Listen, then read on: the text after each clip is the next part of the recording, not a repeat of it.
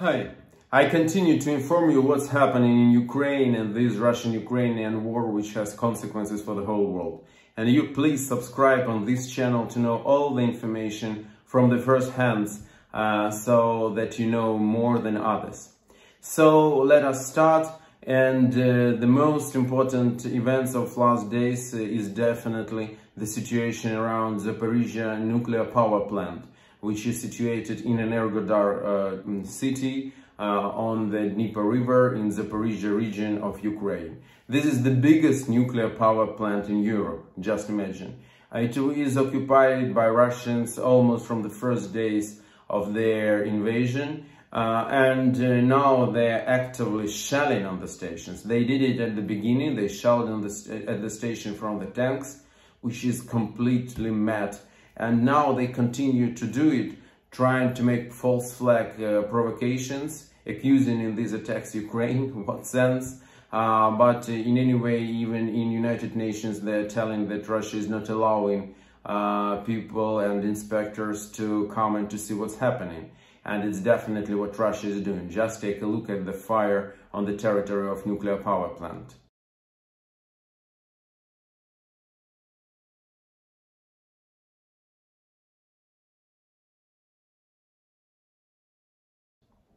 Definitely that is very dangerous for the whole planet, and Putin is acting like a nuclear terrorist, which he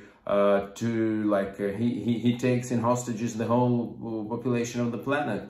With the threat of attack and destroy of this very big and very powerful nuclear power plant. And the whole world should react here, and the territory of the nuclear power plant and around should be demilitarized in order to keep it safe. That is very important. Second, the shipments from Odessa port are continuing. And today 2 more ships left from Odessa ports, so that is good, but Russia is doing everything they can to slow down the process, and there is not so many ships like it could be. But in any way, the situation is better than it was a month before, but we should be very cautious about what will happen next. Very important on this week was attack and the big fire and explosions on occupied by Russians military airport in Crimea, Novofedorovka.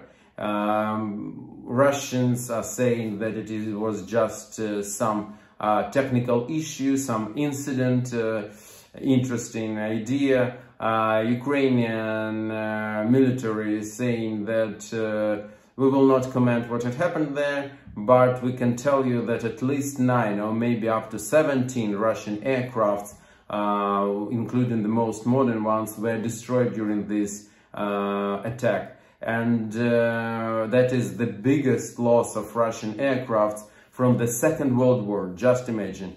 Take a look at the photos, satellite photos of how it looks like. One more interesting video that I want to share with you is the video which was made by Russian propagandists, which is important, which shows how Russian Grad systems, its multiple launch rocket systems, they fired just in the center of the city, just near the cafe where people are sitting. And so they just using people on the occupied territories as a human shield. Take a look at this.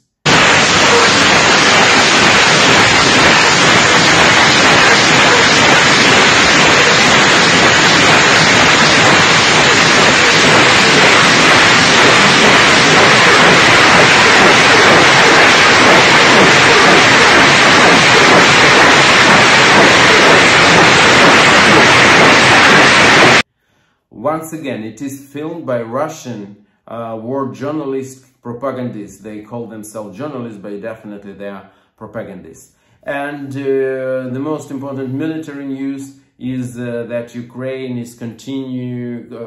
continues to hit precisely the bridges over the Dnieper River, and the situation for Russian troops on the right bank of Dnieper River.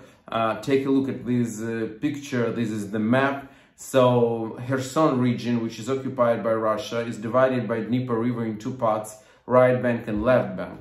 and right bank part can be supplied only through 4 bridges, and all of them for the moment are under precise control and fire control and attack and shelling by Ukraine. So the situation for Russian troops on the right bank is worsening just from hour to hour.